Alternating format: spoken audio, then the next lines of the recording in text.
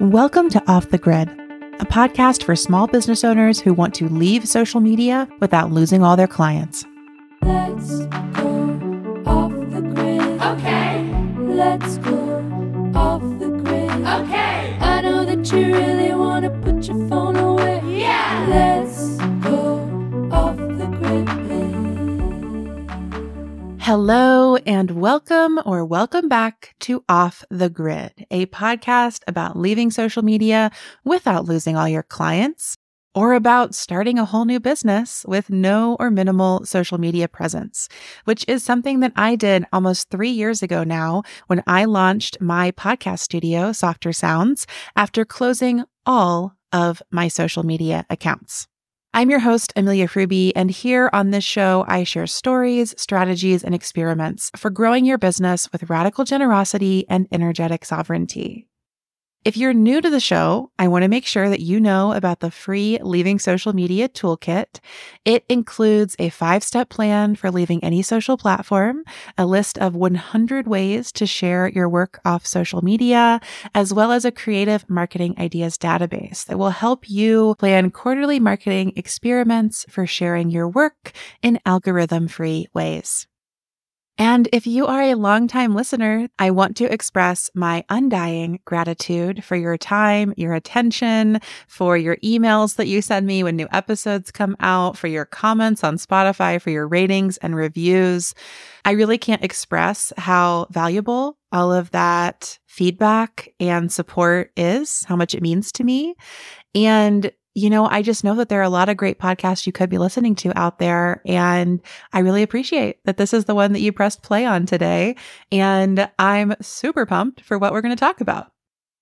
So just in case this is your first monthly forecast episode, while Off the Grid is in season, I share new episodes every Wednesday that are interviews or solo episodes about marketing strategies, about small business journeys, about what it looks like to share your work, your creative practice, your art, your writing, your services, whatever it may be without social media. And then on the first Friday of each month, I share these monthly forecast episodes, which are spaces for me to talk a little bit about some up and coming marketing trends that I'm seeing, to share some cool things that friends of the pod are up to, and just a little bit like shoot the shit with all of you, because sometimes I just want to talk about something and it doesn't need a whole 30-minute episode or 60-minute episode or 120-minute episode. Sometimes things could just be short and sweet and fun. And that's what we do the first Friday of every month on Off the Grid. So today's episode is our May Biz Forecast. And in this episode, I'm going to talk about 3 marketing trends that I am really into this month. I'm going to share some biz-care tasks that are on my radar for May and that you may want to add to your monthly to-do list. And then I'm going to give you a special preview of what is coming up on the podcast this month. And if you stick around till the end, I'm going to tell you about something that's coming up this summer that I have not shared literally anywhere yet, unless you were like spying on the one Zoom call where I talked to a friend about it, or the dog walk I took with my partner where I explained it. So stick around if you want to hear a super secret update about what is coming up for Off the Grid this summer. And for now, let's go ahead and dive into our marketing trends for May. Okay, marketing trends for May. I've got 3 for you this month. So let's kick it off with one from friend of the pod, Jen Carrington. Jen has been talking about this idea of 100 hell yes people, and I am so into it. So what does it mean? This idea of 100 hell yes people is sort of based on the idea of 1,000 true fans. And that comes from this blog post, I'll link it in the show notes, from Kevin Kelly, where he talks about how you don't need millions of people in your audience to be a successful creator. He says that what you actually need is 1,000 true fans who will spend, on average, $100 a year with you. So if you have 1,000 true fans spending $100 a year, then you will make $100,000 per year from your work. That's Kevin Kelly's idea. Now, I think there's a lot of merit to this. There's a lot of ways in which it feels feasible, right? Like we can get people to give us $100. We can get 1,000 people to subscribe to our newsletter. But of course, the simplicity and feasibility of this gets complicated when we talk about conversion rates, when we talk about dollars spent per customer. What does that actually look like? When we talk about churn and how many people are spending money with us one year and not the next. So Jen has kind of taken this idea, I believe, of the 1,000 true fans and reframed it as 100 hell yes people.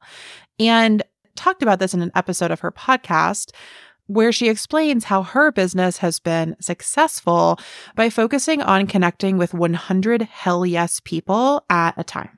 And she's very clear that this doesn't mean that your whole audience is only 100 people, right? Because there are a lot of people in the audience who are not hell yes people.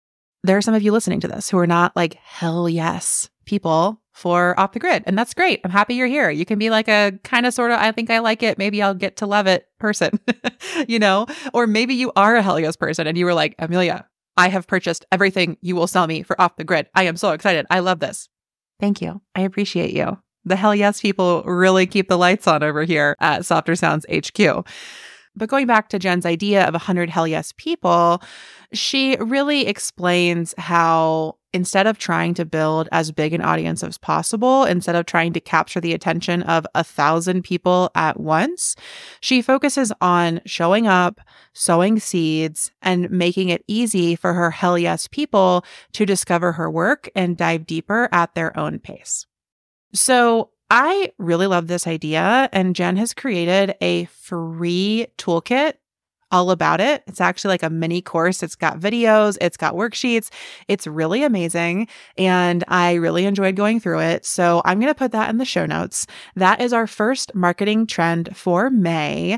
This practice of growing your business in a slow, sustainable way by focusing on how to reach your 100 hell yes people at a time, instead of focusing on like infinite growth, scaling into infinity, et cetera, et cetera. So thank you, Jen. You're going to hear about her again in a minute when we get to our upcoming guests on the podcast. But let's move on to our second marketing trend for May, which is the devotion to dailiness. I have noticed that there is something about this month of May that daily practices have been popping up around some of my favorite people's work on the internet. So Cody Cook Parrott, who is a friend of the pod, who will be a guest later this season, before season 3 is up, Cody will be on the podcast.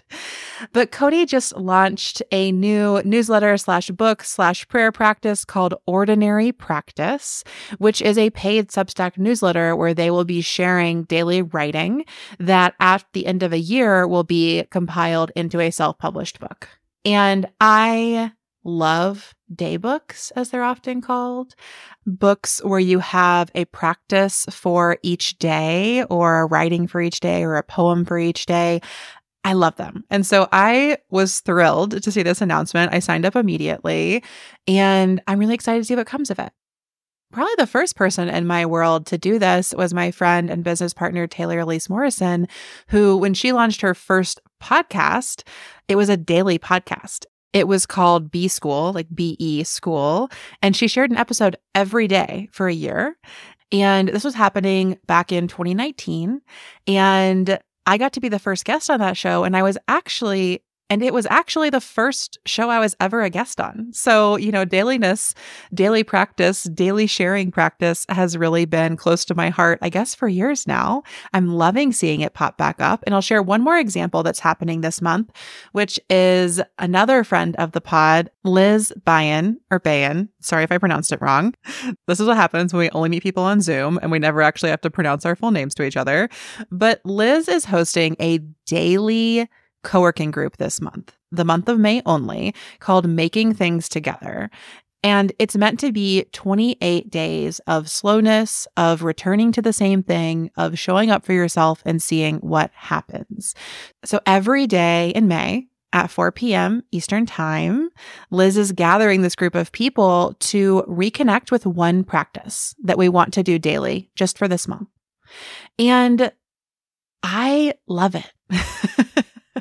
I went to the first ones this week, and it was such a treat to just be invited into this moment of return and this dailiness of doing one thing every day. And I think that's something that's talked about a lot in business, in productivity culture, in creative practice, right? Like everyone's talking about how to have a morning practice, how to have a daily practice. What are the things you need to do every day to be successful? But for me, I find daily practice to be really challenging. Like it doesn't vibe with me. I don't like doing the same thing every day. My morning routine is just like being a gremlin until I've had enough coffee to crawl out of bed. Like it's just not my thing. I always blame my Gemini moon for my inability to cultivate a daily practice. But there is something about doing this together, doing this every afternoon, right around the time that my motivation typically fails, that just is feeling so good this month. I think also the fact that it's only a month, right? Like if Liz said to me, you want to do this every day for a whole year? I'd be like, absolutely not. Please go away with your sales page. I don't want this. But just for the month of May, I'm really into it. So I will link that in the show notes if you'd like to join us. It's not too late to sign up. Again, that's making things together. And that's our second marketing trend, the devotion to dailiness. I am loving seeing all of these daily practices being shared, these daily sharing practices, which makes it a marketing effort, right? What if your creative practice and your marketing could kind of be the same thing with this devotion to dailiness? And our third trend for this month is making everything asynchronous. So I had a moment in March where my calendar was so full that I wanted to flush my whole business down the toilet. The calls were each with amazing people and they were great conversations. The calls themselves were not the problem. It was the amount of calls and the frequency of the calls. There were so many of them all the time. And so in March, I went through this moment where I canceled everything that didn't have to happen. Everything that wasn't a paid client engagement or like the most exciting thing I ever wanted to do. And I really just blocked off most of my calendar for the rest of the spring. And when people inquired about doing a coffee chat, doing an interview, doing whatever it might be, I directed them to my Voxer inbox so that we could have an asynchronous conversation about it. And I love this. I love how open and empty my calendar has gotten. And I still have calls. I'm still meeting with clients. Many of my editing packages include client calls, so I'm still doing those. But everything else, I have just moved into asynchronous mode. We still send voice messages or emails. The conversations are happening. They're just not taking up time on my calendar. And it has really freed up so much space for deep focus. And also for like surprise and delight. Like because my calendar isn't full, I can just hop on a call with someone when I want to. I can just run an errand at a random time of day because I'm not so stuck on Zoom. So the third marketing trend that I'm really into right now is making everything asynchronous. I am doing that via Voxer and email. I guess also and Notion, which is where I communicate with clients asynchronously, if not in Voxer or email. And it's just been really great. And I think it's a great trend for May, also to carry into summer, because who wants to be on a lot of calls in the summer? Like literally no one. So this month we're making things asynchronous. And that takes me into the biz-care tasks on my radar for May, because this is really just one biz-care task. I'm not really here to fill your to-do list. I'm just here with some gentle invitations for things that you might want to think about because they're coming up. And for me, May is the time when I start making plans for summer in my business. May is when I decide about summer vacations. Is the studio closing? Am I going on break? It is also when I plan my summer schedule. Some summers I do summer Fridays. Some summers I take off random days of the week. Like I figure all of that out in May. It is also when I think about the dreaded summer slump. So if you run an online business or you have for a while, you may be familiar with the way that sales just tend to go down, down, down in July and August particularly, and they sort of start to rebound in September and then like are back in full force by October. So May is kind of when I'm thinking about, okay, where's my revenue at for the year? Do I want to try to add in one more thing this month or early June before I start to see that summer slump come up? Am I planning breaks in the summer during that time so I can go with that flow instead of fighting against it? You know, there are so many ways that we can prepare for a summer slump if that might happen in our business. But I'm thinking about that now in May, not in August when it's happening. And I'm like, crap, I can't pay for this because there's not enough money left in my account, you know? So this is just a gentle invitation to pull out a calendar, to put all of your summer dates on the calendar. What are your vacations? What are your appointments? Do you need to plan a vacation for yourself? Do you need to plan a closure for your business? Like figure out all of those dates. Once you've figured them out, communicate them to anyone you may need to, which may be your clients, maybe your team, maybe your partner, maybe yourself. Communicate those summer plans. And then also look at your revenue. See where you're at with money heading into summer. Think about whether or not you might experience a summer slump in revenue and how you might prepare for that now. Check out your sales calendar. Were you planning on selling the fanciest thing you sell in August? Is that a good time to sell it? You know, think about these sorts of things. Think about summer and what it does to and for all of us. And think about that in May. So that way, when we get to June and it is summertime by mid to late June, you already made all the plans. Like that's not when you want to be planning. That's when you want to be outside in the sun. That's when you want to be on the beach, in the pool. Once we get to mid-June, I try to be in my little backyard pool. It's not a real pool. It's a whole situation, but it's not a real pool. But I want to be in my little backyard pool every single day. So that's not when I want to be figuring out like, oh crap, I don't think I have enough money to make it through the end of September. Like I want to know that in May so I can plan in advance so I can maximize pool time once summer gets here. So that is our biz-care task for May. Look into your summer plans, figure out the dates, do the logistical planning, look at the revenue, communicate everything you need to who you need to, and then you'll be ready once we get to June, my friends. Okay, one last note about May before I tell you my super secret news about the summer at Off the Grid. And that note about May is what's coming up on the podcast this month. So I love to share in these forecast episodes what you can expect to see in your pod feed in the weeks ahead. The thing you're going to see next week is a solo episode on the provocative question, are lead magnets dead? I'm a big fan of lead magnets, but there's been a lot of talk about how they're not effective, how they're kind of skeevy, how they might be problematic, floating around the internet recently, and I want to talk about it. So that will be our solo episode of the month. It is coming out next Wednesday. And then for the rest of the month, we have some really great conversations happening. I will have Jen Carrington on the podcast to talk about how she's grown her business, some of her marketing and sales tactics for running a business with a chronic illness. It's such a good conversation. I can't wait for you to hear it. I will also have friend of the pod, Chelsea Tams, on the show in May to talk about how to grow your business through generosity and collaboration. And we share more about a recent collaboration that we've done. You might have heard some of her ads on the podcast this spring. We are launching a very cool little bit of merch that you'll be able to hear about in the episode. So make sure you're tuned in for that one. And then at the end of the month, you're going to get the best episode in the whole wide world because I had a long conversation with my dear, dear friend, Kening Zhu, who is an artist and a web designer and has been one of my best friends since high school.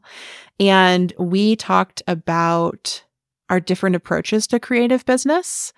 I think of myself as a business owner with a creative side, and Kening will talk a little bit about kind of being an artist first and then folding business into that.